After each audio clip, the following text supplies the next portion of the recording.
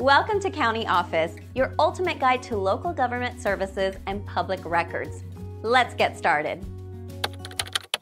Can charter schools be religious? Charter schools are public schools established by a charter.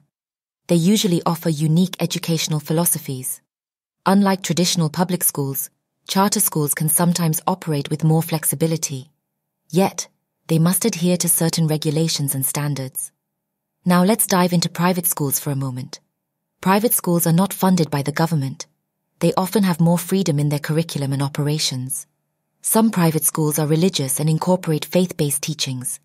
Back to charter schools, they are publicly funded, remember? This means they must follow specific rules. One important rule is the separation of church and state. Public funds can't be used for religious instruction. So, can charter schools be religious? The short answer is no.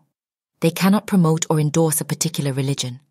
However, they can teach about religions in a secular educational context. But here's an interesting twist. Charter schools can be affiliated with religious institutions.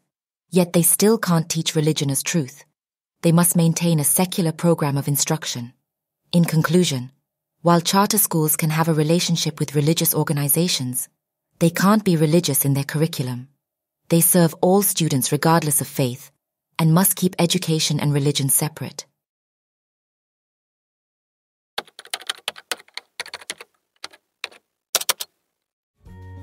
To learn more, check out these links, which you can click in the description below.